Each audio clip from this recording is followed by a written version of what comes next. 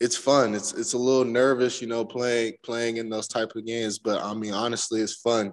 I mean, what better atmosphere, play a tight game and win on a walk off interception.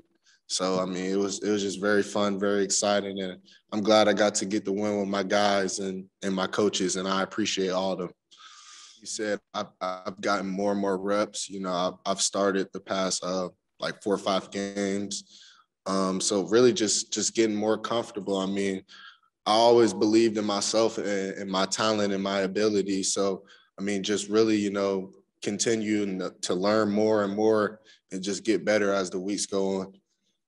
Coach Bateman, our D coordinator, he always talks about there's two things that we can control as a defense, and that's communication and that's effort. So just giving all out effort on every play, no matter what happens, and so our guy missed a tackle, and I just hustled my butt off and tried to save the touchdown.